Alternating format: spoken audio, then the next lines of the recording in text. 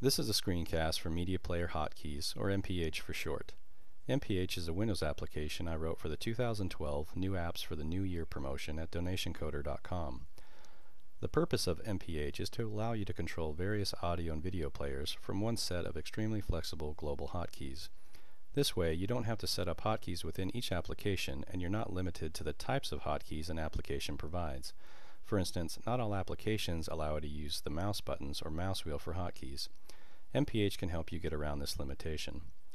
For the purposes of this screencast, I have two applications already loaded, my own Trout audio player and Winamp.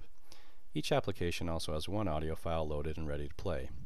Keep in mind that neither of the apps have any hotkeys configured within them. When you first launch MPH, you'll see a screen like this. This is the Hotkeys tab, but let's take a look at the Options tab first. There aren't too many options within MPH. You can have it start automatically with Windows. You can set it to minimize to the taskbar, minimize to the tray, or close to the tray.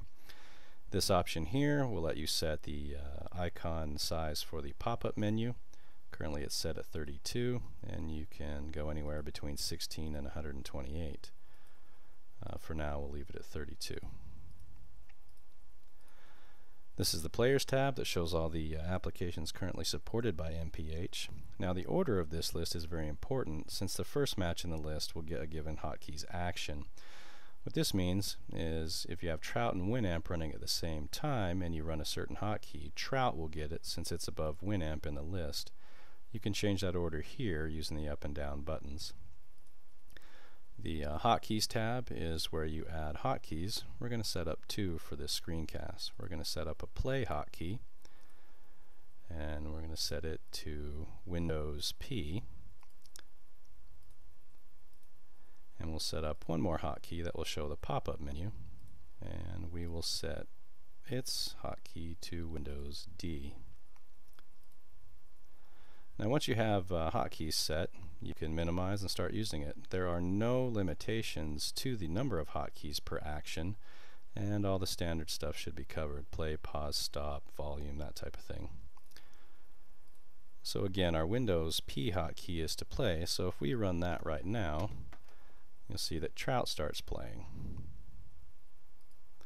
If we stop that and we shut down Trout and we run that same hotkey, Windows P, Winamp will start to play.